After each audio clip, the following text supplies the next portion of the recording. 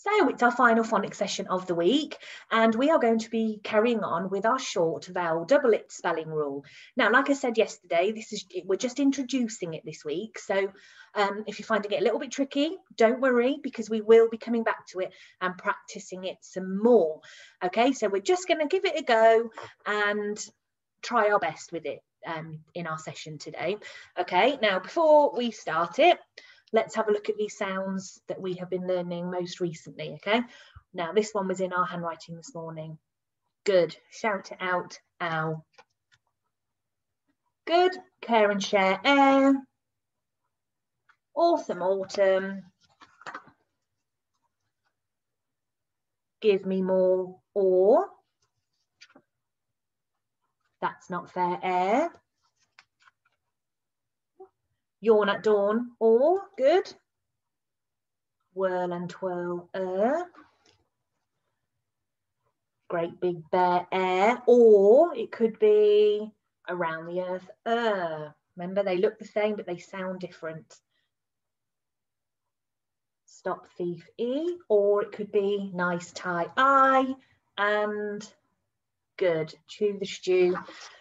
So what we're going to do just very quickly is do our real and alien words. So off we go. Sound it out for me. U-X-ot. E-X-ot. What do we think?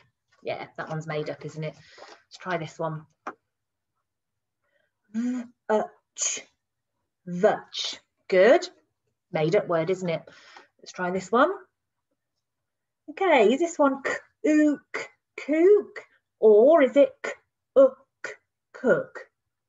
Good, it's that one, and that's a real word, isn't it? Okay, how about this one? Alb, halb. Yeah, that one's made up. This one, join. Good, that one's a real one. And our last one, feel. Good, well done. Okay, it's important that we keep using those phonics skills with our reading. Okay, so I said we're going to carry on with the short vowel doublet. And yesterday in our session, we were thinking about suffixes and adding a suffix to the end of a word.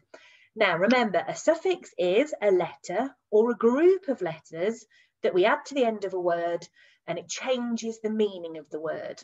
Okay, so the one that we were thinking about yesterday was ing. Now, we don't need that one today, so I'm just going to put that one up there. Okay, but ing is a suffix. And the other suffix that we're going to think about in today's session is the suffix Okay, so when we add er to the end of a word, that's the suffix Now, the rule for adding to a word that has got the short vowel followed by a consonant is exactly the same as adding ing. So let's just go back to our vowels. Okay, there's 5 vowels. There's A, E, I, O, and U, but they can make a short vowel sound as well, like a, I, O, and And it's those short vowels that we need to be thinking about today, and remembering those in our heads. So a, I, O, and All right. And just like yesterday, if we have one of those one-syllable words that has got one of those short vowel sounds followed by a consonant. Now remember, a consonant is any of the sounds, any of the letters that are not vowels. Okay. So if one of those follow a short vowel sound, we need to double it before we add the suffix. So let's show you on my board and hope it will be clearer for you. Okay, so I'm going to write this word down on my board. And I want you to tell me what this word says. Okay, what does that word say? It says thin. Now, I can hear that short I sound. So so there's our short vowel sound, and following it, so after it, is a consonant, and it's the consonant N, the sound. So what do I need to do before I add my suffix. Okay, because I want to change the word thin into the word thinner. Okay, so we're going to be using the suffix thin into thinner. I need to double the consonant. Now I've got my red pen with me now, so you'll be able to see it a little bit clearer. So thin, and then we add the suffix. So the word thin has now become the word thinner. Okay, so let's do another one, and then you're going to have a practice. So I want you to change this word for me. So what does this word say?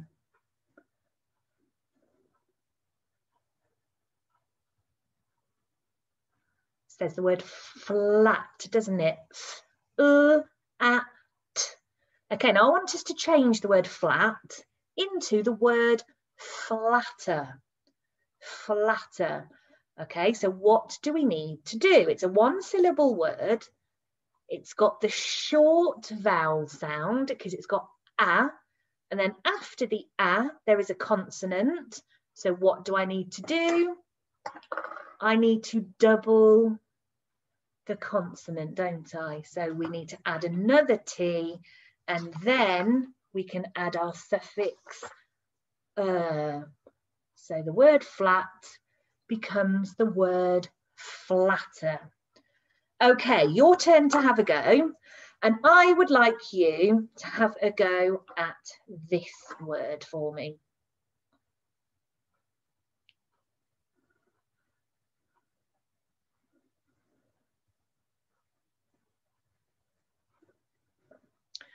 Okay, so what does that say? It says slim. But I would like you to change the word slim into the word slimmer. So pause the video whilst you go and have a go at doing that. Slim, change it into slimmer. Off you go. Okay, how did you get on? Did you remember the rule? Could you hear that short vowel sound? So what do we have to do? We've got the short vowel and it's followed by a consonant. So we need to, we need to double the consonants to the word slimmer. And then we add our suffix. There we go. So the word slim has become slimmer. Well done to you if you had a good go at doing that. All right, one more I want you to practice before we have a go at doing a sentence. All right, so I want you to tell me what this word says.